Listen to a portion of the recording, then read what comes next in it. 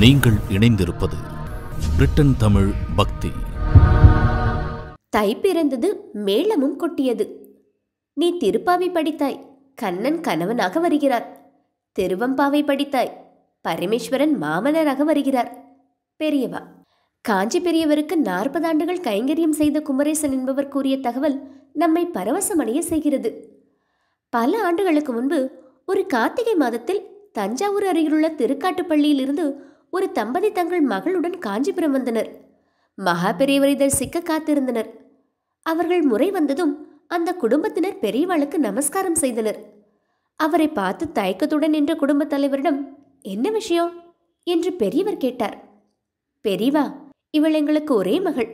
இவளுக்கு திருமணம் தள்ளிக்கொண்டே போகிறது. தாங்கள் அனுகிரகம் செய்து திருமணம் விரைவில் நடக்க ஆசி வழங்க வேண்டும் என்றார் குடும்பத் தலைவர். பெரியவர் அந்த பெண்ணிடம், உன் பெயர் என்ன என்றார். ராதா என்றாள் அவள்.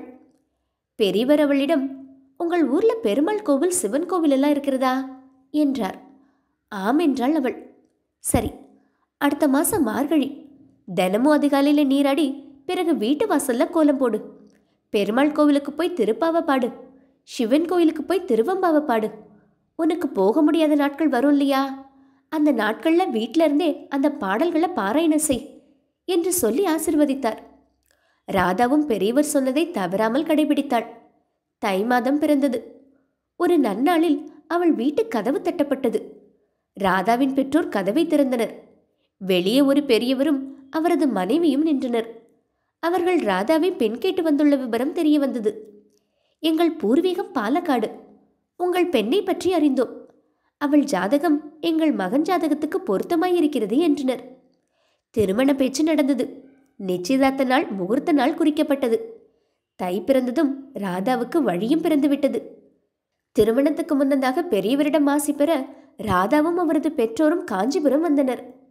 பெரியவரை அவர்கள் தரிசித்தனர். ராதாவிடம், உன் பெயர் ராதா தானே?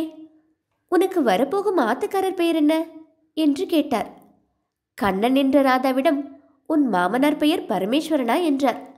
ஆம் என்றாள் ராதா ஆச்சரியமாய். மாமனார் பெயர் பெரியவருக்கு எப்படி தெரிந்தது என்று அவள் ஆச்சரியப்பட்ட வேளையில், நீ திருப்பாவை படித்தாய், கண்ணன் கணவனாக வருகிறான். திருவம்பாவை படித்தாய், பரமேஸ்வரன் மாமனாராக வருகிறார் என்றார். இதை கேட்ட எல்லோருமே அதிசயித்து போனார்கள். முக்காலமும் உணர்ந்த ஞானிக்கு இவர்கள் பெயர் தெரியாதா என்ன?